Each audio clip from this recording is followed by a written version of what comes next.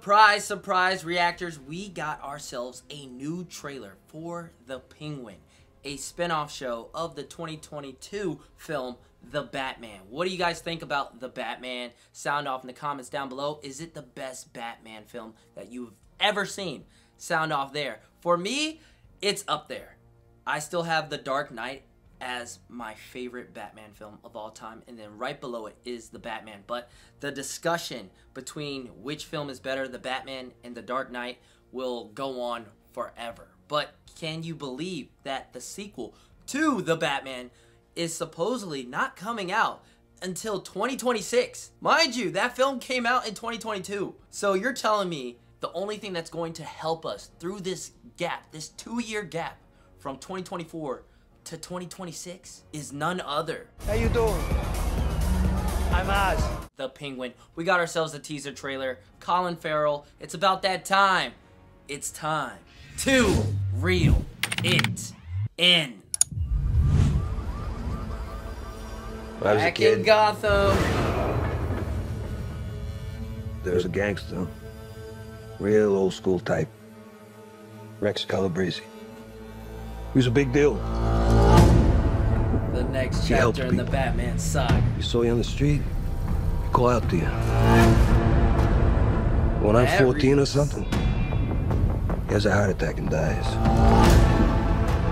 Still holding a cigar. In my neighborhood, they throw a parade in his honor. A freaking parade. I mean, it wasn't fancy, but it was a gesture. Oh, the final shot in the Batman with this character. To show love of what he meant.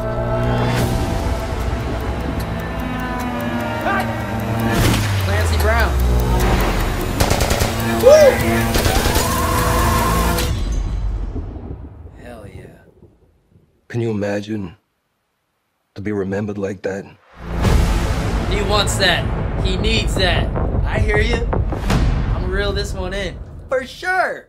Well, there you guys have it, people. You know what to do. Sound off in the comments. What do you guys think about this teaser trailer? I'm still waiting for that full-length trailer, but this reeled me in. Did it reel you in? Are you excited for this film? We had The Batman.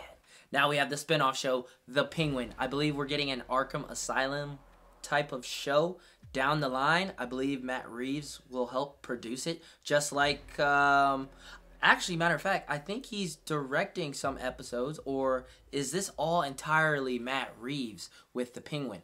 If so, fantastic. But I wonder if Robert Pattinson's Batman will make a cameo. No, I got an idea. I want to see the Penguin. But like I said, that trailer reeled it in for me. I'm excited.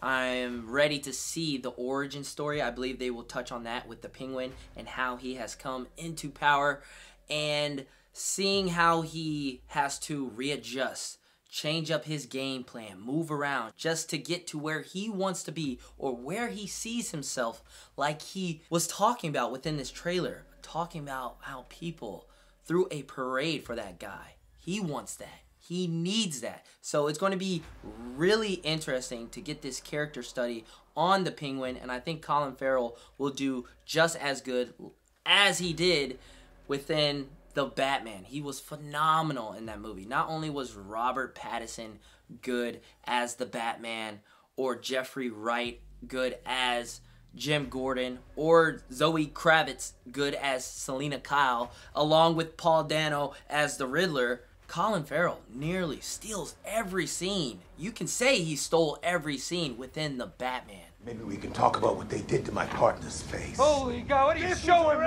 His head. Come on! Open your eyes! And now the reward is here for his character, and he gets his own show. And it looks action-packed.